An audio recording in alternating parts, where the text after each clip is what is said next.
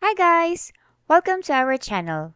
In today's video, I will show you how to unhide purchases in iTunes. Let's begin.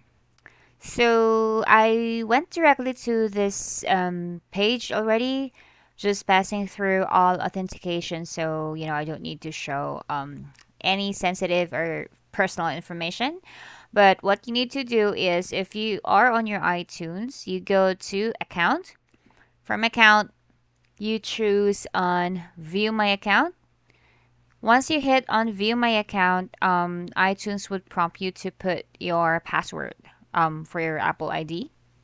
And then once you're there, you'd be led to this page where it would, have all your information, even your billing address and some, payment information.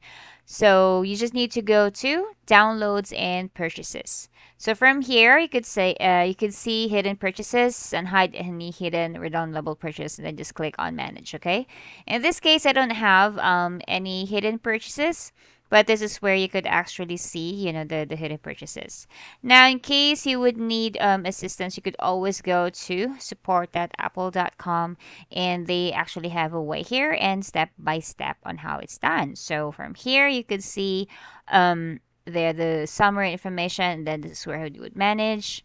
And what you would do is, just like what I've mentioned, this is the instruction on how you would manage your or unhide rather your purchases. So see, depending what you want to unhide, click on music, movies, or TV shows on top of the window. So there's an option there once you get inside, and then just click on the actual song or the actual purchase that you made.